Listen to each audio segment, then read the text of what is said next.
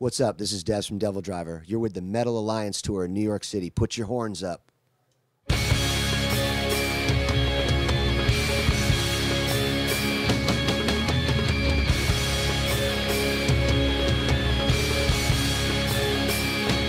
backstage at the Gramercy Theatre at the METALLIANCE #2. I'm here with Dez Fafara from DevilDriver. Welcome back to New York, brother. Hey, man, thanks. I love this town.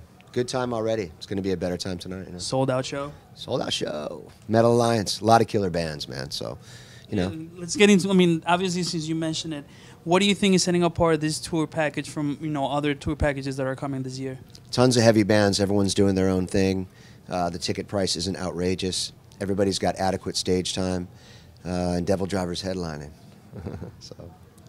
And that's before I forget, somebody asked me or put a comment on the last interview we did at the Blue Room back at the Best Buy Theater last year. They wanted to know what brand of sunglasses you wear. They really asked me that.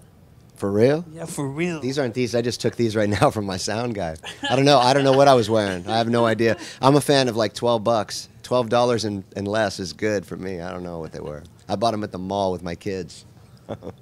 Hey, with all seriousness, how's Bubble doing? He just left the hospital today, which is killer, man.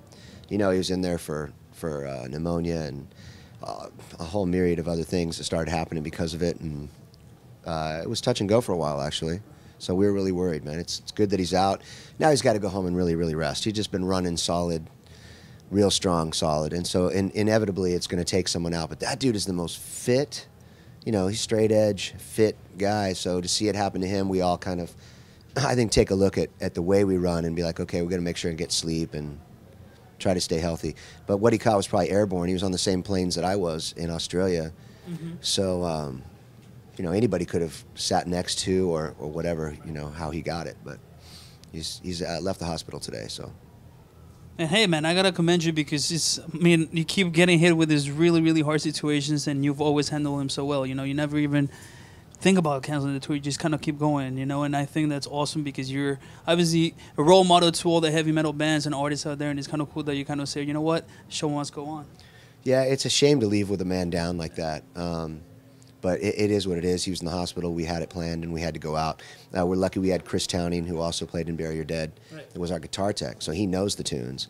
And he spent 2 days on the bus on the way out to Texas, the very first shows for this, and learned, and he's doing a killer job on stage. And so we just happen to be getting saved like that. Someone's watching out for us, you know, for sure. And, you know, and the fans have been behind it too. You know, they know we're out there to work, but that we're also missing, you know, our friends and our comrades that are left behind. But it is what it is. We got to go out and work. Yeah. Hey, Dez, I heard recently that you're label shopping, so I wanted to ask you what prompted that decision. A lot of things, I think, if you'll talk to them or talk to us. But I think that the main thing is, yeah, we're label shopping. So tonight's New York City. There's, you know, at least 10 labels are here right now. I just talked to a bunch of them, and it's good to see that coming out for us. I think it shows what we've done in the past. You know, Roadrunner has been my home for, you know, since '96, and or Roadrunner the United States as well. So we'll really see what happens. You know what I mean? For us, it's not about where to go for the money or any of that right now. I think it's where do we go for the passion. You know, I would think that Roadrunner United States would well, they're going to be here tonight. Let's just say that, you know. But we're all remaining on good terms, so that's a good thing, and we're just moving forward, you know. And I've heard that you guys already have a bunch of songs written for the next album. What can people expect? And you have any? I mean, last time we spoke, you said maybe at the end of the year you're going to enter the studio. Is that still standing, or well, what's the status? They played me 3 songs, and 2 of them there's maybe bits of. You know, until you find the sound, you don't really go for it. But the other night in Texas at South by Southwest, they jammed me one that they had recorded that I think is absolutely astounding. Reminiscent of our first 3 records, but with a whole nother take on DevilDriver. What we do is we try to make every record different, you know, without going too much outside of ourselves, so we can remain who we are, really. And I think they touched on a really cool sound. With this one tune that I heard. We all started writing lyrics to it and everything right away, and we kind of got a little chorus for it already that, you know, I think is amazing.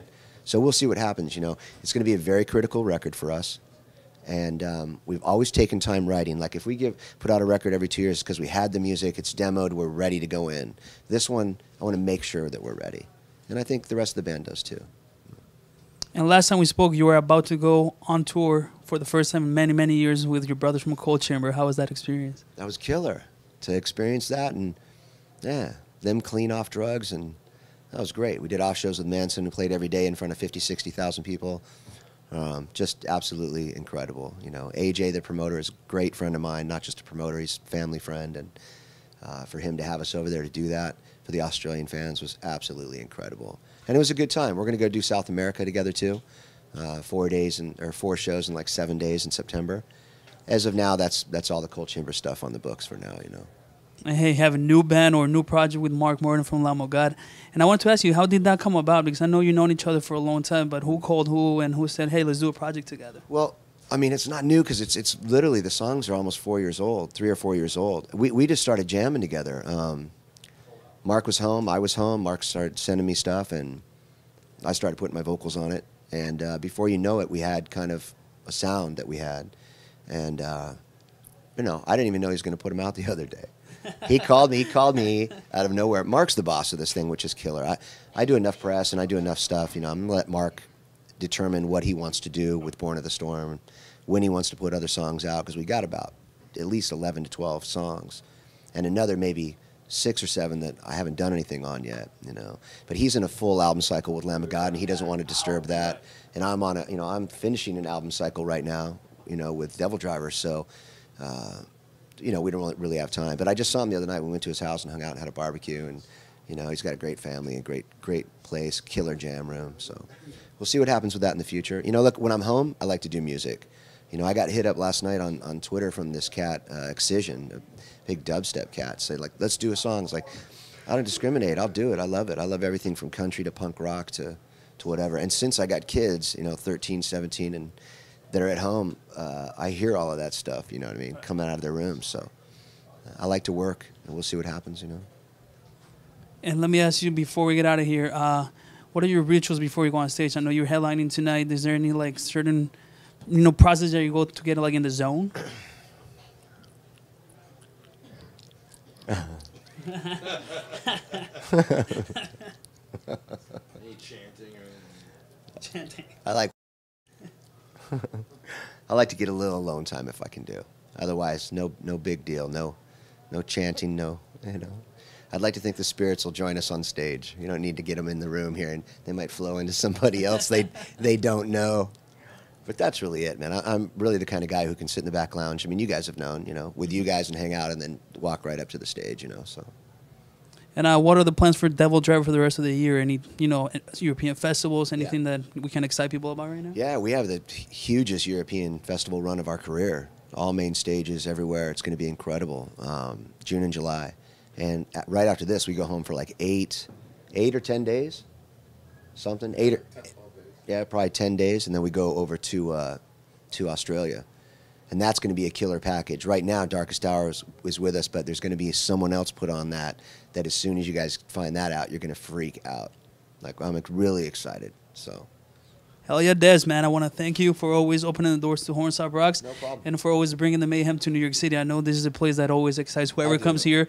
And you've been playing in New York for a long time. Yeah, I love this. I love this town. Actually, we were walking back from my favorite thing is like go to little diners. You know, we just went and had eggs at a little diner, eggs and coffee. Like, I love it. And I just said, you know, I'd like to make a record in this town. I think it'd be really cool, man. To stay in New York City and to make a record would be. I mean, if we can get anything done. That'd have to be the problem right there. Maybe we just do it when it's vocals, because I'll go in and cut vocals and then go out at night. But I do like this town, and it showed me some love over the years for sure.